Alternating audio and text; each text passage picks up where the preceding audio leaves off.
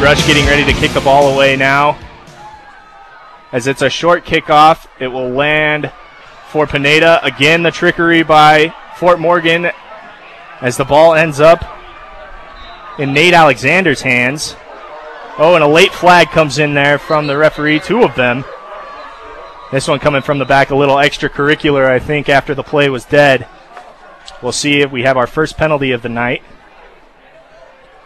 Yeah, I think there's a kid from Brush that was being blocked by 2 Mustangs, and he took exception to it.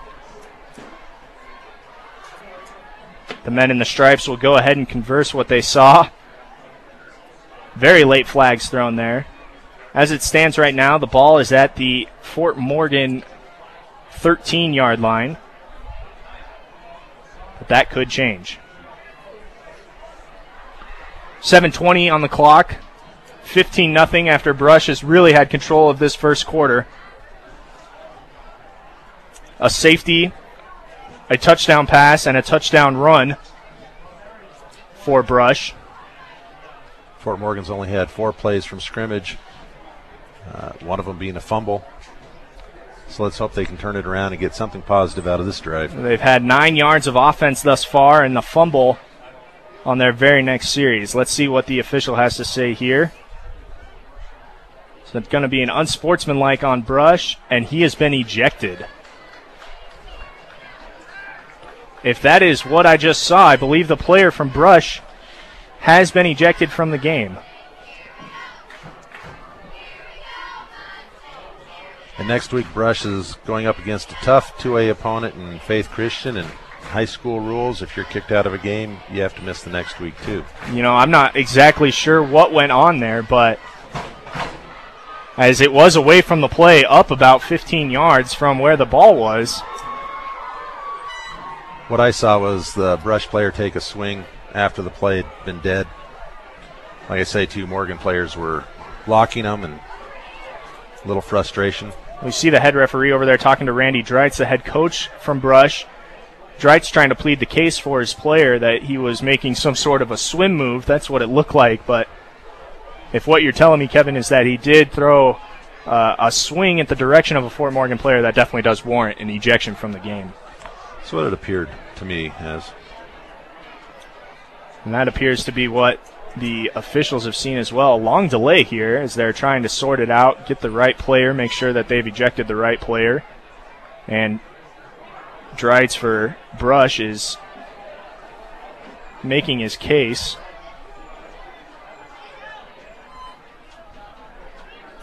We should see the ball move 15 yards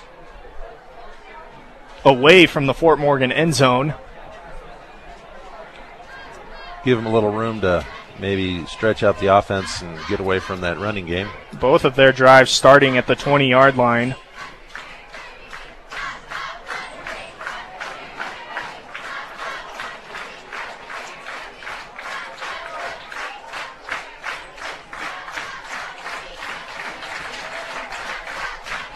Pretty good crowd in attendance here tonight at Legion Field. The Brush side relatively full on the opposite side from us. The Fort Morgan student section on their feet right now as the cheerleaders are coaxing them and trying to get the fans back into this game. It's good to see the officials huddling and making sure they made the right call and conferring. A double-edged sword here, making sure that they made the right call, but at this point, this has really stopped the game. This could benefit Fort Morgan as maybe you take a little bit of the wind out of the sails of Brush and you're able to regroup and focus. You see head coach Harrison Chisholm for Fort Morgan heading out there to speak with the officials now to figure why the delay has taken so long. But anything right now, take this as a timeout is for Fort Morgan without actually having to burn one. They're able to gather themselves, look at each other in that huddle, and find a way to get back into this game. Yeah, I think the time is going to help them out, collect themselves. But a lengthy delay here as we're still trying to figure out the penalty, the ejection from the unsportsmanlike penalty. Now it looks like Coach Chisholm is getting his explanation. After Randy Dreitz for Brush has received his explanation for quite some time over there.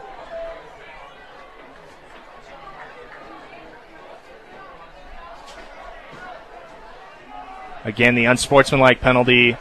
I did not catch a player number. But the Beat Diggers have had a player ejected from this game. Again, all of this happening after the whistle was blown on a kickoff. After Brush scored to put it up 15-0. I'm thinking it's Jacob Nichols, number 88. He's the one sitting over on the bench getting the talking to from the coaches. You see not a particularly full bench for Brush, as they are a 2A school. Not too many players over there. In fact, they have several guys playing kind of an iron match game. Vince Albo, who is a wide receiver, already has a touchdown reception tonight. He'll be playing at one of the cornerbacks. Connor Weiser also has a touchdown run. He'll be playing a linebacker. Ethan Brost is an offensive lineman and a linebacker. And Eric Garcia playing both ways as well at one of the corner spots. Fort Morgan will get the ball. We'll start this drive at the 27-yard line. 1st and 10. 7:20 on the clock. The officials again standing over the football.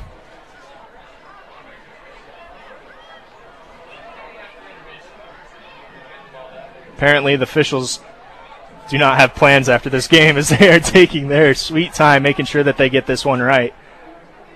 A lengthy delay here. Well, I'm sure the officiating crew has got first game of the season jitters like the players do too. It is the first game for them as well. Let's take this time to tell you about T.O. Charlie's. See T.O. Charlie's for a great used car or truck today. If you don't see what you want on the lot, they will find it for you at 700 West Platte in Fort Morgan.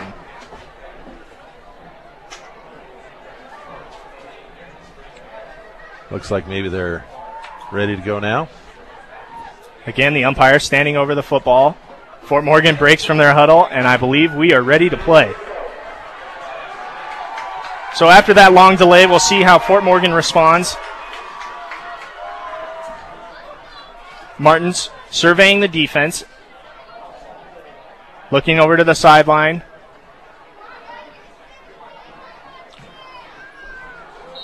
And there's the signal from the referee. Martins will be under center. He'll turn and hand the ball off to Fitzsimmons. Fitzsimmons dives off the right side, makes it to about the 30.5-yard line. We'll call that a gain of about 3. It'll be 2nd and 7.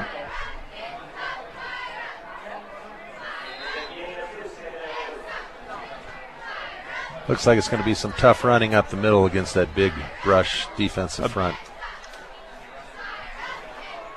Again, Brush features the same type of defense that Fort Morgan does, a 5-2.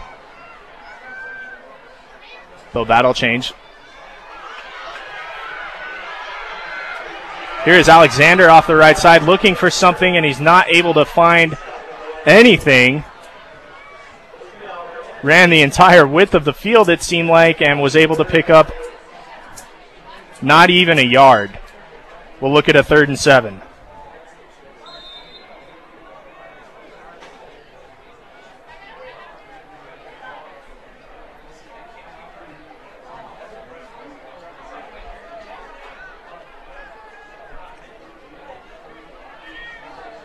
Fort Morgan again breaks the huddle on the far hash, moving left to right at the 30th-yard line of their own.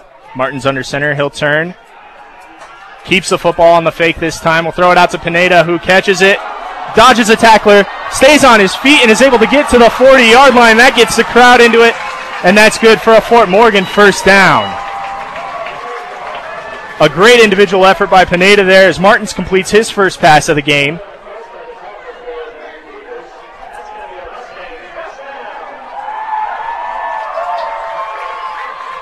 Who was that on that reception? Pineda. Pineda. All right.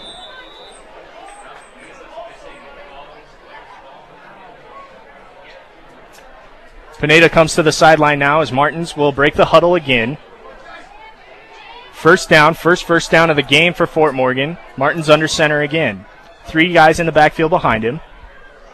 Martins turns, runs a trap play. No, hangs on to the football and is stood up there by a slew of Brush tacklers. Yeah, they were trying to option the left tackle there, and left tackle got to him before he had a chance to pitch it. Martens with no shot on that play as he loses 2 yards. 2nd and 12 now. 5 minutes exactly and counting in the game. 15-0 Brush. Martens again under center. Fakes the handoff, will keep it himself, and he's got room to run. He's across the 50, 45-40. Stiff arms a tackler, down to the 20, 15, 10, 5, and he's brought down just shy. We'll see what the officials say. They have him just shy of the end zone. Call it the 1-inch mark. What a great individual effort there by Martens. He takes that ball all the way from his own 40-yard line down to the 1-inch line. Yeah, that's the spark that Fort Morgan needs. Call that a gain of about 60. Very impressive there for Martens.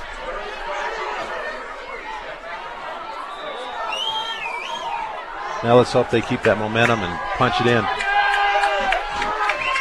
Martens again under center. He's got that trio behind him.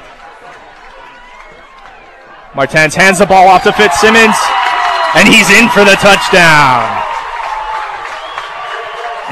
Check that, Jared Boehm with the grab, with the rush, and he's in for the touchdown. No shutout this time for Fort Morgan, and I bet you they are relieved. Maybe this will get the crowd back into it and keep things going for them. They still haven't found an answer for Brush's offense yet. The defense still with a lot of questions, but at least the offense is doing their part to try and pick them up. Already, with the 6 points that they have, already over their average of last year, where they would only manage 5.1 points a game. The kick is up for the PAT, and it is blocked at the line of scrimmage. Jacob Frick with no luck. But still points on the board for Fort Morgan as you hear the cannon go off in the north end zone. 4:23 on the clock, 15-6 here in the first quarter. Brush in the lead. You're listening to Fort Morgan Mustangs football on B106 and B106.com. Welcome back into Legion Field. Kevin Rohde. I'm Alex Egan. Fort Morgan down 15-6 after a great individual play by Martins and the touchdown by Boehm. Jacob Frick teeing up the ball now for Fort Morgan at the 40-yard line. Frick approaches the ball straight on, gets a kick, low dribbling kick, and it'll be picked up there by Garcia for Brush. Garcia with some room up the middle. He manages to dodge a tackler, but he's brought down there at the 37-yard line. So Brush, with their worst starting field position of a drive, will start this one at the 37 of their own territory.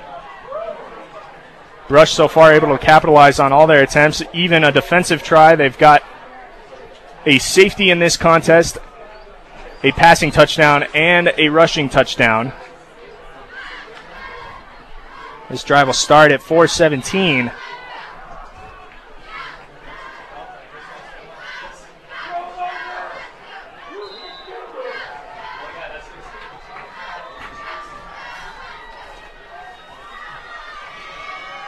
Tormolin under center for Brush. A flag comes out, possibly a false start here. Generally, when the flag is thrown by the referee, it is a false start, and it will go against Brush. Well, what do you know? Brush is human. They made their first mistake of the game. They did make a mistake there, as that'll push the ball back to their own 32-yard line. The 5-yard penalty makes it 1st and 15. Again, really the first thing that's been wrong for Brush that's really hurt them. They had the unsportsmanlike penalty earlier in the game. Really, that penalty and the long delay able to be the catalyst for that Fort Morgan scoring drive. Again, Tormolin under center. He's got Albo to the near side. He looks to hand the ball off, but there is no room there as a swarm of Fort Morgan tacklers come in. And they're able to hold it to no gain. It'll be 2nd and 15. Maybe the defense is fired up from that touchdown or long run. It's funny how the little things like that, a big play or just a long delay like the one we had with the penalty, figuring out which player from Brush was getting ejected from the unsportsmanlike penalty, but how a big play is able to stem your entire team and really make them get back into this game. Again, Tormollen under center. We'll see a timeout called by Brush. So we have a timeout on the field. We'll take a timeout of our own. You're listening to Fort Morgan Mustangs football on B106 and B106.com. 3 minutes, 28 seconds remaining here in the first quarter of a game between Brush Beet Diggers and Fort Morgan Mustangs. 15-6, Brush in the lead. Brush going backwards on this drive as they've been not to do so far in this game. 2nd and 16 is what they're faced with from their own 32-yard line. Tormollen under center. He'll set his offense, turn and hand the ball off. No, he keeps it himself and he's under duress there as he gets yanked down. Oh, he manages to get the throw off to a wide open man for Brush. Randy Baker open there, but it doesn't look like it was enough to get the first down, so it'll be a 3rd and we'll call it 2. Nice 14-yard pickup there. Tormollen did a great job of avoiding the tackle. He had the Morgan defender draped over him, and he made that throw. A great job by Tormollen to keep his eyes down the field and find the open man.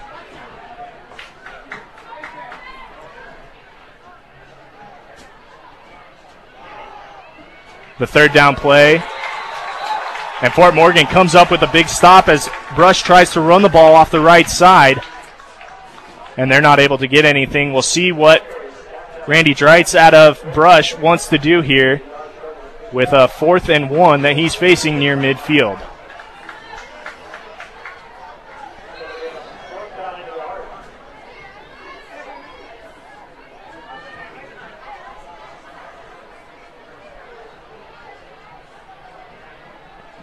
We'll see what formation that Brush breaks into. Looks like they're going to stay in the offense. Fort Morgan has a man deep. I don't think they necessarily realize that Brush is going for it, and there they do. They call for the timeout. Harrison Chisholm heads up there to see that Brush didn't have their punting unit on the field, and he did. This timeout is brought to you by Edwards Wright Price Market and Flowerland, located at 1201 East Platte Avenue in Fort Morgan. Stop by and get what you need to refuel on game days. Timeout on the field. We'll take a timeout as well. You're listening to Fort Morgan football here on B106 and B106.com. A 4th down play from Brush as they hand the ball off. This is going to be close. It all depends on where the spot is for Fort Morgan. The official on the near side doesn't have it. The official on the far side does have it as a first down. This one looks like it's going to be measured. And yes, the man in the white hat will call for the chains, stopping the clock with 1:56 left on the timepiece here in the first quarter. A lengthy first quarter for two teams that feature running the football offenses. A lengthy first quarter. Well, we had that big delay. And the long delay with the ejection and the penalties. Out there assisting the officials is the Fort Morgan Volunteer Fire Department Chain Gang, a tradition here at Legion Field. And they do have enough for the first down, much to the dismay of the home crowd in front of us, but the Brush crowd on the opposite side of the field from where we are erupting in cheers. So not by much, just about the nose of the football gets them the first down for Brush, and they continue this drive. Well, to use an old cliche, it's a game of inches. It most definitely is. Brush now with the football at the 47 of their own territory. Tormollen hands the ball off.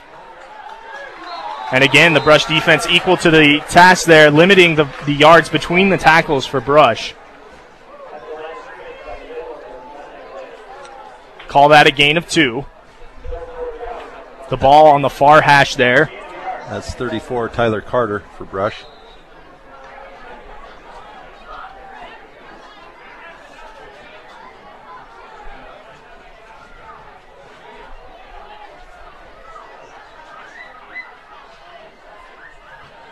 We'll see Tormolen hand the ball off again, and this time Weiser's able to bounce off, and he's able to shake a tackler with a great stiff arm. He gets down to the 40-yard line of Fort Morgan territory. What a great individual effort there by Weiser out of Brush. Connor Weiser with a great stiff arm to shake the tackler from Fort Morgan. He's able to pick up a first down. It's good to see a big kid like him that's probably used to running up in the middle be able to break it out to the outside and get some yardage. Definitely able to bounce it outside, and what you would figure from Weiser would be that he's able to run it between the tackles, but Fort Morgan's defense really showing that they're not going to bend and break, so Brush has had to push the ball outside. Spot the ball at the 39 of Fort Morgan territory. Tormolen keeps the football, and he's got room to run out the right side. He's chased there by a couple Fort Morgan players, but he is able to grab a first down. Great individual effort there by Tormolen as he keeps the ball himself, calls his own number, and is able to pick up another first down for Brush. Clock stopping with the first down here in high school. 36.5 on the timepiece here in the first quarter. That was a nice naked bootleg off to the right side by Tormolen.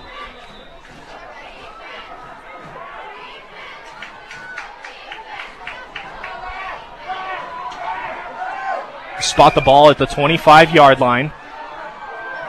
Tormolen under center. Check that. We feature Garcia under center this time. Weiser didn't find a lot of yardage up the middle that time. And I think Brush will be content to run the clock out for the end of this quarter. And that is what they're going to do as they congregate over on the far sideline.